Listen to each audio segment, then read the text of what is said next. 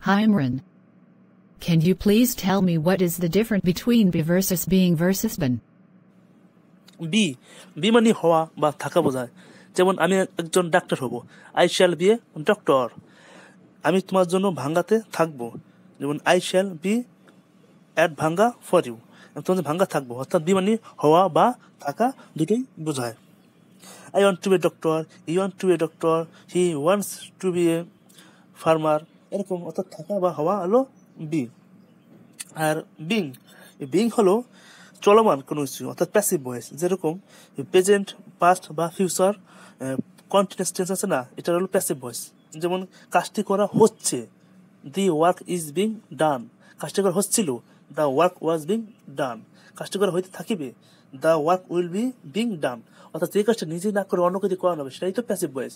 তো এখানে ফিউচার বা প্রেজেন্ট বা পাস্ট কন্টিনিউয়াস টেন্স চলমান কোনো কিছু, অর্থাৎ এখানে এটা হলো বাইভিন ভয়েস। কোনো কিছু করা হচ্ছে, খাওয়া হচ্ছে, বসা হচ্ছে। বিন অর্থাৎ যে ভার্বের কাজ অতীতে আরম্ভ হয়ে বর্তমানেও আছে, এরকম বোঝালে তখন বিন হয়। যেমন আমি 5 বছর যাবৎ ফরিদপুরে আছি, I have been in Faridpur for 5 years, এরকম।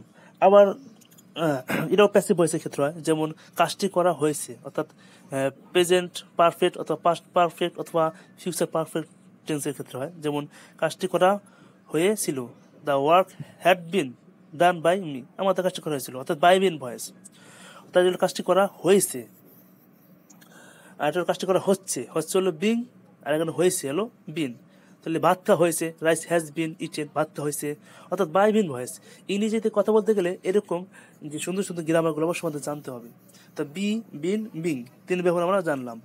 তো যদি অবশ্যই ভিডিওটি ভালো লাগে, অবশ্যই লাইক কমেন্ট শেয়ার করতে ভুলবেন না। ওকে বন্ধুরা, ভালো থাকবেন, সুস্থ থাকবেন, আল্লাহ হাফিজ।